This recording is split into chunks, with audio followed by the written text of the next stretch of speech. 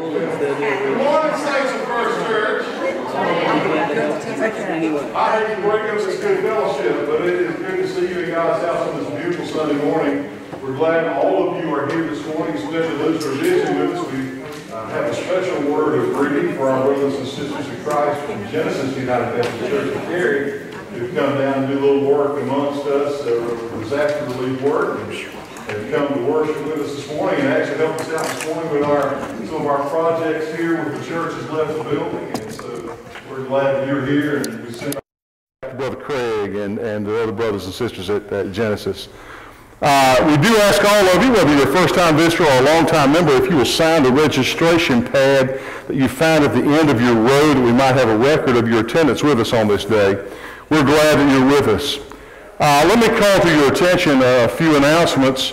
Would remind you of the fall adult discipleship offerings that are going strong. My particular class is meeting today from 4:30 to 5:30 because we're going to have another service tonight at 6 o'clock as we celebrate what we've done today with our Church Has Left the Building project.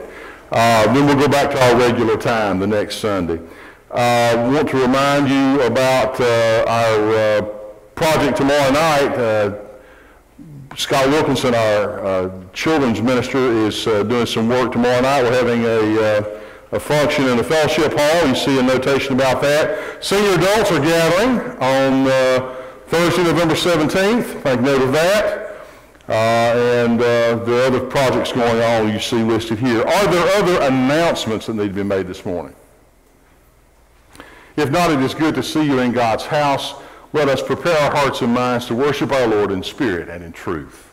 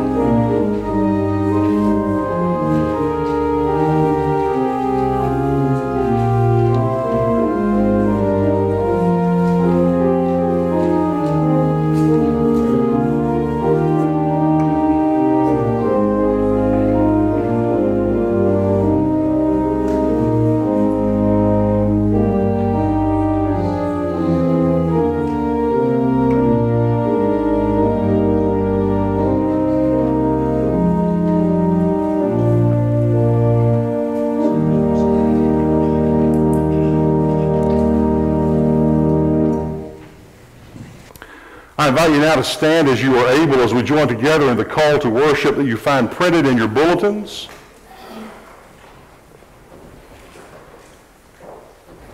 God in his great love has given his Son to be our Savior.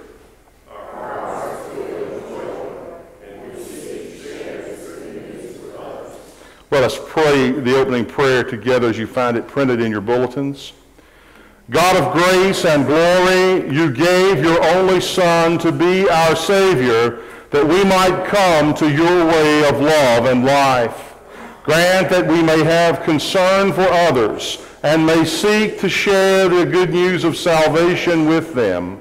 May we not be content with receiving this gift ourselves alone, but challenge us as witnesses of your Spirit that we might help others to find your truth for themselves.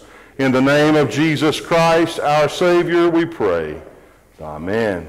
Remain standing, if you will, as we join together in our opening hymn, number 61, Come Thou Almighty King.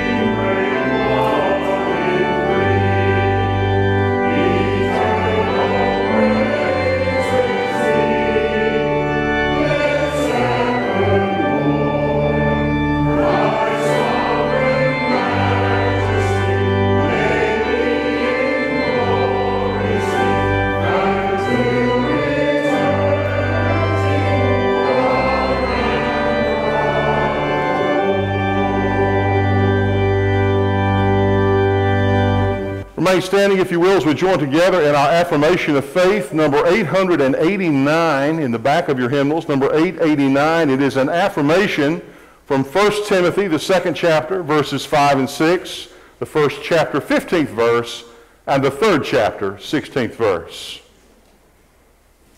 There is one God, and there is one mediator, Christ Jesus, who came as a ransom for all, to whom we testify.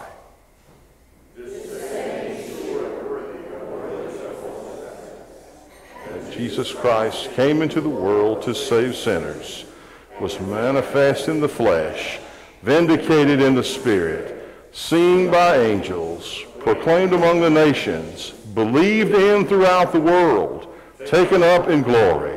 Great indeed is the mystery of the gospel. Amen.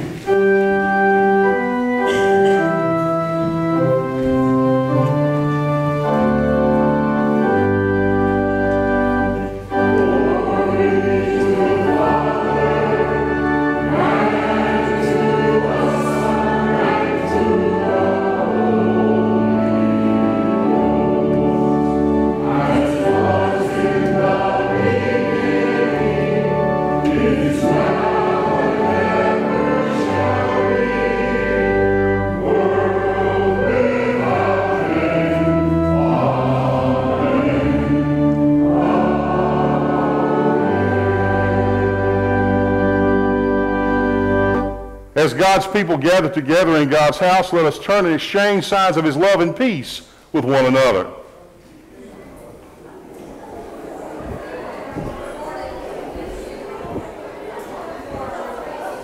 You doing okay? Okay, good.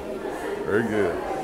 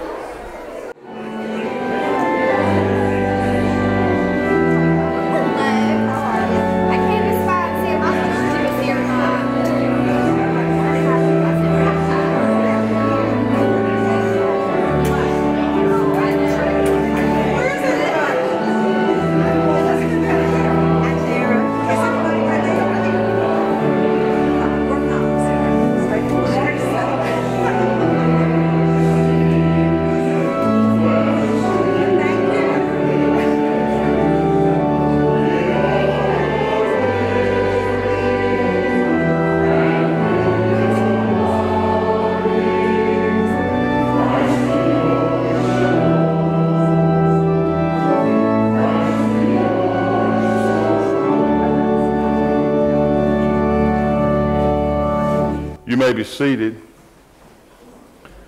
This time we prepare our hearts and minds to go to the Lord in a spirit of prayer. We begin our preparation time by sharing our joys and our concerns, and I would lift up to you this morning that I would ask that you be in prayer for the family of Jill High. Some of you may not know, but Jill passed away yesterday evening, and arrangements are incomplete as of this time. As soon as we know something, we will be sending information out from the church office. But do be in prayer for Mr. Hack and the rest of the family as they go through this time. Are there others that we would lift up this morning?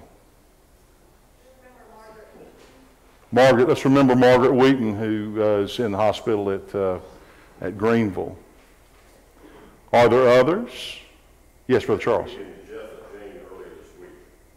Pardon me, I'm sorry. Oh, yes. Let's remember Fred and the loss of Jane Reed this week, Tuesday. It's been a really heavy week for the good folks of First Church, so be in prayer for Fred as he goes through that time of loss. Others?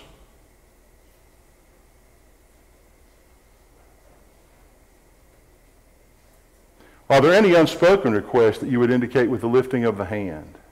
God sees your hand. He knows your requests. Let's go now to the Lord in a spirit of prayer. We'll pray silently at first, and I'll pray a pastoral prayer. And we'll conclude our prayer time by praying together the prayer that our Lord taught us. Let us pray.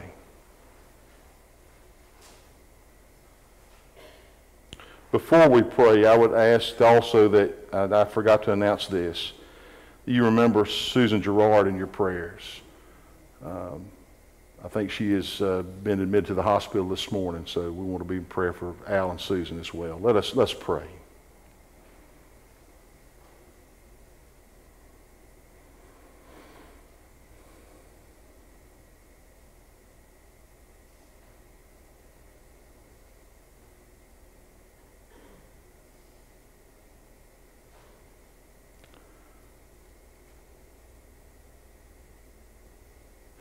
Merciful God, how wonderful is your law. How gracious are your ways. In your words are sweetness, and in your path is life.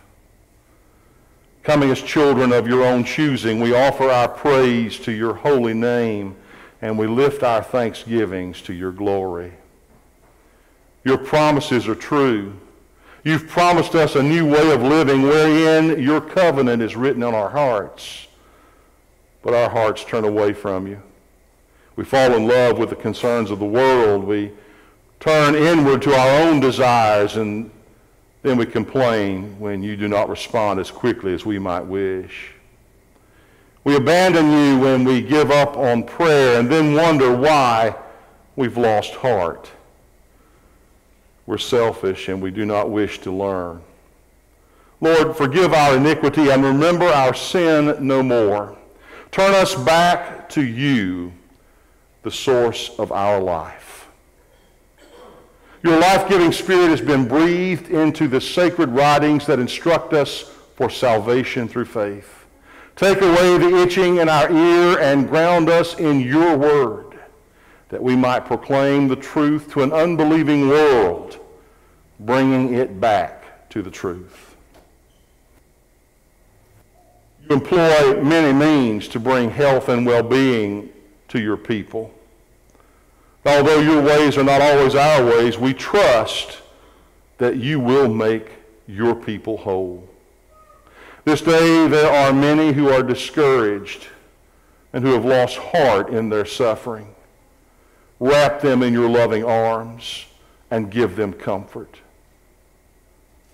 If their affliction is not removed, grant them strength to endure.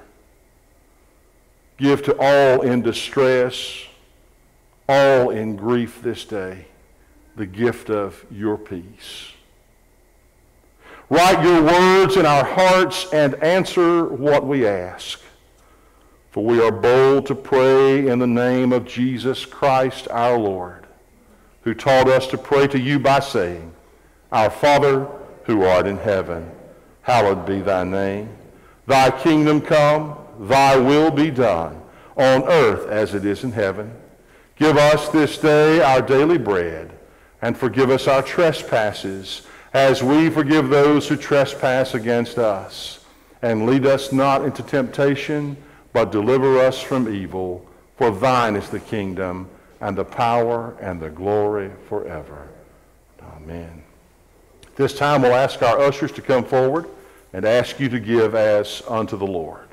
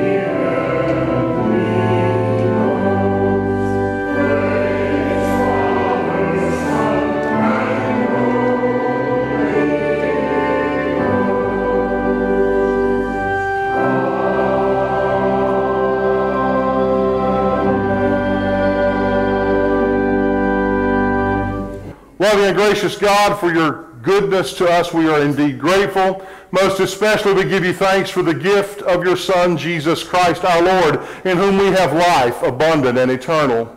Lord, we ask now that you bless us and our gifts and use both for the upbuilding of your kingdom, not only in our community, Lord, but even unto the ends of the earth. We pray this in your name and for your sake. Amen. Remain standing, if you will, as we join together in another hymn, number 163 in your hymnals, Ask Ye What Great Thing I Know.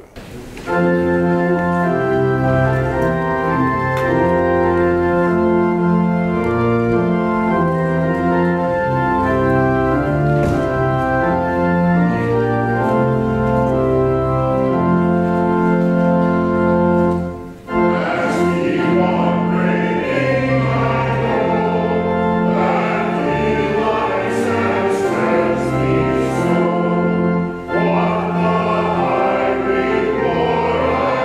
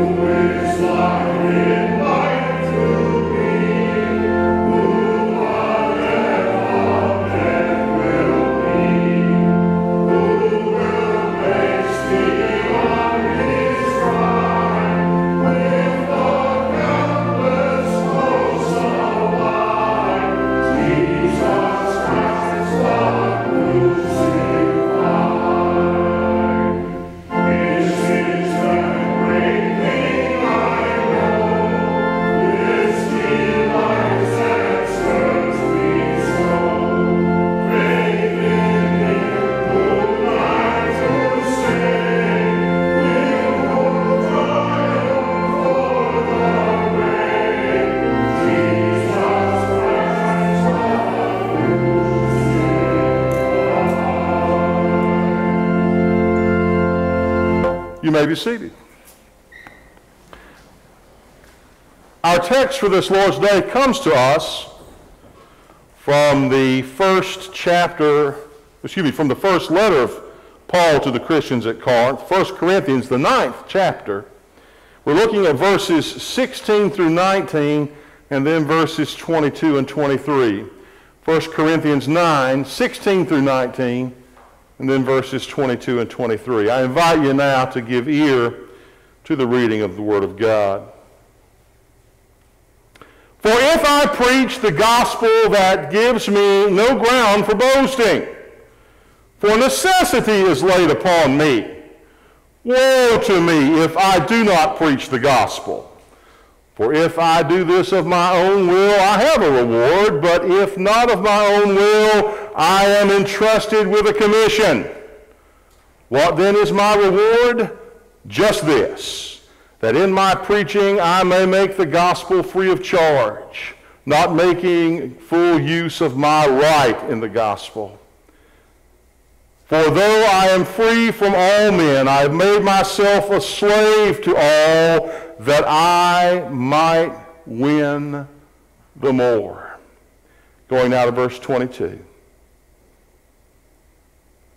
To the weak I became weak, that I might win the weak. I have become all things to all men, that I might by all means save some. I do it all for the sake of the gospel, that I may share in its blessings. Beloved, the Word of God for the people of God in the house of God. Thanks be to God. It's good to see you this morning. It is good to be seen. We're going to get there, I promise. Loyal Jones, the namesake and founder of the Loyal Jones Appalachian Center at Berea College in Berea, Kentucky, shares a delightful story about a minister up in the mountains who on one Saturday evening found himself coming down with something. He got sick and he needed a substitute, so he called on a retired preacher to fill in for him. The retired preacher agreed to do so, though he was a little bit hesitant because this man was such a good preacher. On Sunday morning, the retired minister slowly climbed into the pulpit and he told the congregation, he said, "Folks, I want you to understand I feel fully inadequate standing here in front of you this morning because you have such a good preacher. When he speaks, it's like he is a clear pane of glass through which the light shines through. I, on the other hand, am like a piece of cardboard that you would use to fill in the pane in the window." Well, he went ahead and preached anyway, and he did a really good job. After the service was over, he was standing in the back and shaking hands, and one ardent dear sister came up to him and wrung his hand and said, "Oh, preacher, I want you to know, you're no piece of cardboard, you're a real pain." So let me ask you this morning, are you a real pain? Have you ever had a real pain in your life? Somebody that was a real pain. Have you ever been a real pain to somebody? Now, understand, I'm asking these questions in the context that we've been discussing over the last several Sundays about our call to abundant, generous living as disciples of Jesus here at First Church. And this morning we're looking at the aspect of witnessing. Now, dictionary.com defines the act of witnessing as to testify to or to afford or provide evidence of something. As followers of Jesus, it is our responsibility to testify to afford, to give evidence of the miraculous, saving, transforming power of God in Jesus Christ. I have no doubt in my mind that many of us sit in this beautiful sanctuary this morning because someone was a pain to us. Someone allowed the light of God's love, mercy, and abundant grace to shine through themselves into our darkened lives. That's why we're here today. I know that's true in my case, and I thank God for those people. Maybe you've had an opportunity to be a pain to somebody yourself. A few years ago, I was looking back at a video of a former church, and they were doing a stewardship campaign. And they'd asked a fellow who was a good friend of mine while I was in the congregation, share a story about how your faith has been strengthened through the life of the church. And he began to talk about the time that we spent together and how much it had made a difference in his life. And it caught me by surprise. I didn't realize what I was doing. I thought I was just having a good time. But I thank God that he allowed me to be a real pain to Woody Gentry. The truth of the matter is, brothers and sisters, you and I need to understand the importance of our witnessing the truth of the gospel. And it's needed today more than ever before. Now more than ever, we need people who are willing to be those bold witnesses, to be real pains for the sake of the gospel. The Apostle Paul has some very powerful words to share with us about that this morning, and I think we need to consider them as we consider what it means for us to take up that joyful but serious responsibility of being witnesses, of being real pains, more specifically, through the service of witness. Witnessing is at the very heart of what it means to be a follower of Jesus. Without a doubt, this is something that the Apostle Paul took very seriously in his own life. And you think about Paul's experience. At one point in Paul's life, he was a denier and a persecutor of the gospel. And yet, one day he had an encounter, a dramatic encounter with the Master on the Damascus Road. And that was a life-changing moment for Paul. It turned Paul from being a Christian killer to being the foremost apostle, evangelist, and witness for the good news of Jesus Christ. Paul took this task very seriously. And you think about this. When others wanted to deny the spread of the gospel to the Gentiles, who was it? It was the Apostle Paul who stood forward and said, I'll take it to them. And he went and proclaimed the gospel to the Gentiles. Think about what Paul endured in the proclamation of the gospel.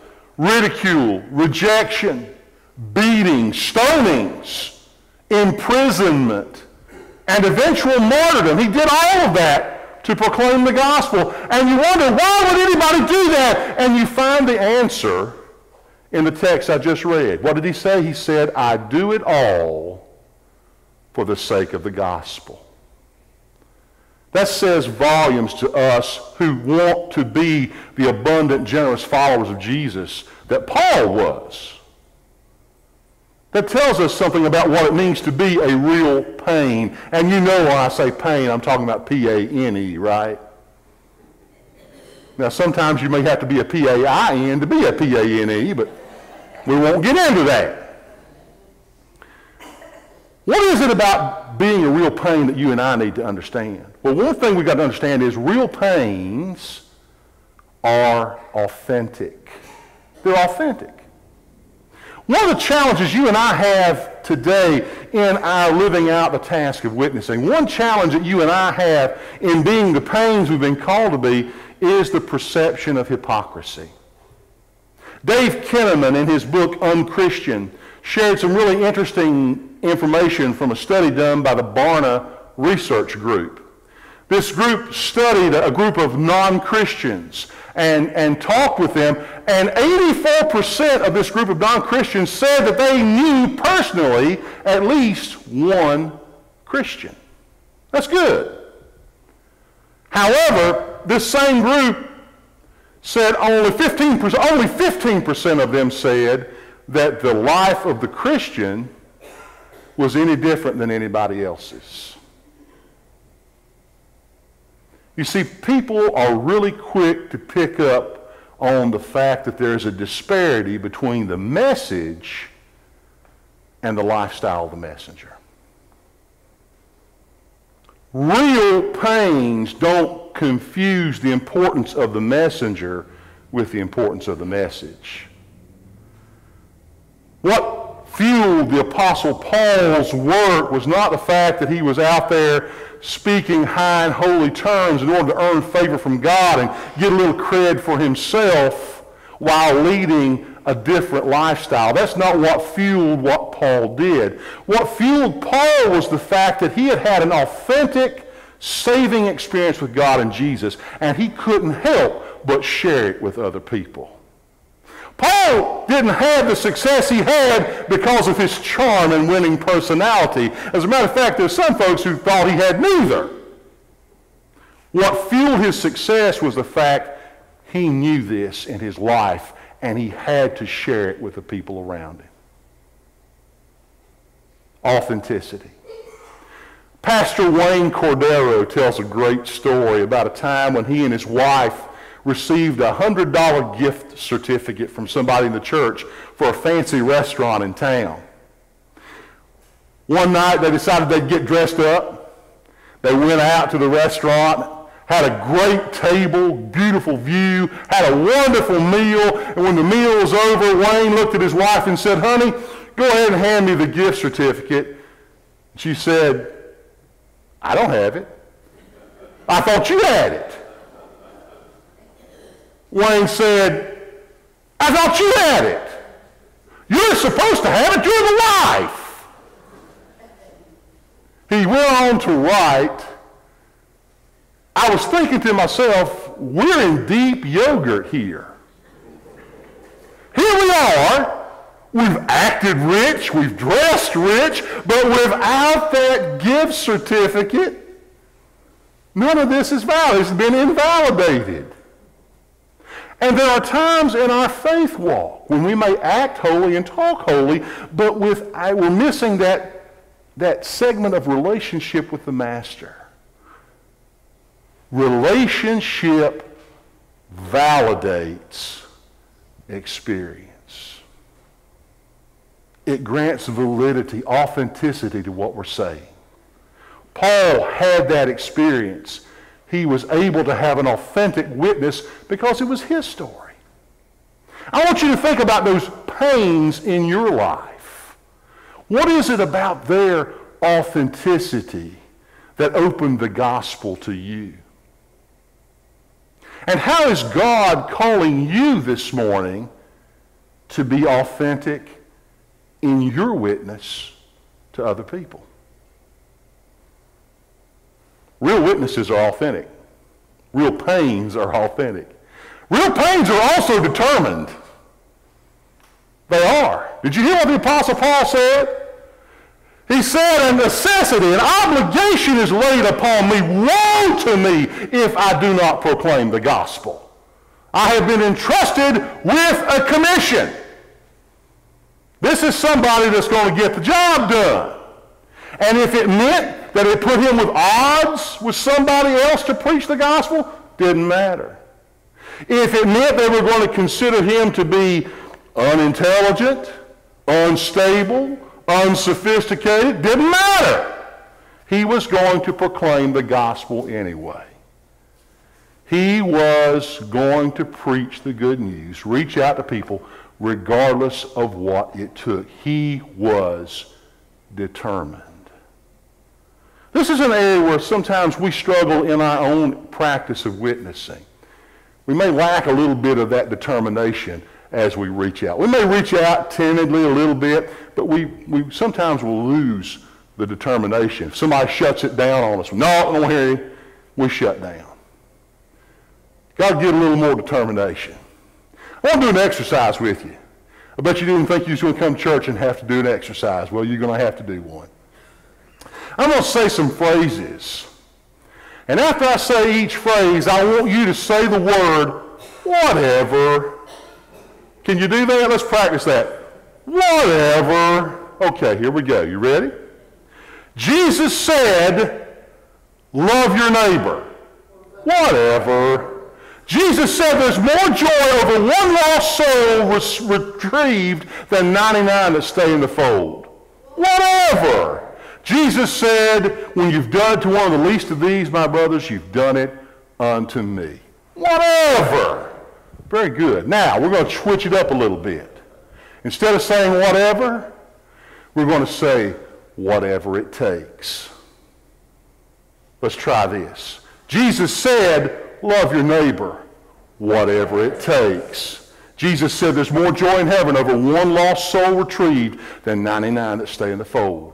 Whatever it takes. Jesus said, when you've done it to one of the least of these, my brothers and sisters, you've done it unto me. Whatever it takes. Makes a difference, doesn't it?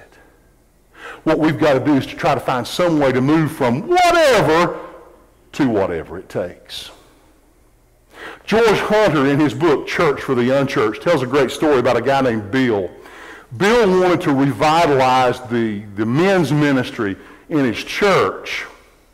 And he knew that there were a group of young men that liked to go down and watch Monday night football at a local sports bar. And he went down there and got to know some of those guys, and there was an acquaintance of his that had long hair and had an earring, rode a motorcycle. And Bill asked him, said, would you be willing to come to church and watch football on Monday night with us? The guy said, yeah, I think that'd be interesting. So Bill went back to the church and told the men his good news. We got these people who come and all we got to do is just watch football with them. The men looked at Bill and said, we like dominoes more than football. You tell them come and play our game. Well, this young man, this acquaintance of Bill's, came back with him for a meeting one night anyway, and while he enjoyed Bill's company and he was intrigued by the gospel, he really felt out of place, as you can imagine. And so he told Bill basically he didn't think he'd be back anymore. And as he was headed to the door, suddenly Bill just blurted out, hey, listen, stop. If I get my ear pierced, will you come back? The guy turned around and looked at him, and a smile came across his face, and he said, you know what? If you care that much about me to do something like that, yeah, I'll come back, and I'll bring some more people with me when I come. Now, that may be a little bit of an extreme example, but do you get the point? I want you to think about the real pains that you've known. What were they willing to do to draw you in? And what are we willing to do to draw people in to the knowledge of Jesus Christ and to the fellowship of the church? What are we willing to do to move from whatever to whatever it takes? So real pains, they're authentic, they're determined. One more thing. They're compassionate. They're compassionate. Being authentic, being determined, very important to being a real pain. But you've got to have the right motive. You've got to have the right source of power, if you will. And real pains do what they do because of compassion, because of their love for the least, the last, and the lost. God's love flows in them, and it flows out of their life into the lives of others around them. Did you know what Paul said? Paul said he was willing to become all things to all people so that by all means he might win some to the master. That's the call. He was willing to do that because he knew the love of God in Jesus Christ can change your life. And he wanted as many people as could know that to know it. And I want you to understand that the power of God in Jesus Christ still has the power and the authority to change lives this morning. But we've got to be willing to bear witness to it to other people. Michelle Tyler, in a March 25th, 2014 article in the Journal of the Southwest Baptist Seminary, told the story of a young lady named Putty Salk. She was a student at the University of Texas. She was of Cambodian descent, but she was raised here in America. Early in her life, she had been taught some Buddhist principles, but by the time she went to Texas, she had pretty much declared herself to be an atheist. But she ran into some Christian folks there and became good friends with them, and they talked with her and shared with her a little bit. By her sophomore year, Putty had said she hit a wall. She began to believe that her life didn't really have any meaning. Everything she did didn't make any difference. And so she was really struggling, and all of a sudden she thought to herself, if God is real, then he can hear my prayer. And she began to pray. One day she went by the Christian ministry there on campus, and they had a little prayer room set up. And Putty went in to have a word of prayer just by herself. And there was a bowl on the table, and it had slips of paper in it. And curiously, she looked in there, and there were the names of people that the people were praying for. And she noticed that on several of those slips of paper was her name. She had told her friends, don't pray for me, don't pray for me. And yet her friends prayed for her anyway, that God's grace would be set loose in her life. And when she saw those slips of paper with her name on them, she broke down and began to cry. And it was in that instant that God's grace made its way into her heart, and she gave herself up to the lordship of Jesus Christ. And as of the writing of the article, she was preparing herself to enter an education phase for full-time ministry. Now, those friends were real friends, weren't they? They were real pains. They were willing to come alongside of her, to share with her, to be a part of her life, and to pray for her. They literally loved her into the kingdom. But if you think about it, isn't that what God has done for all of us in Jesus?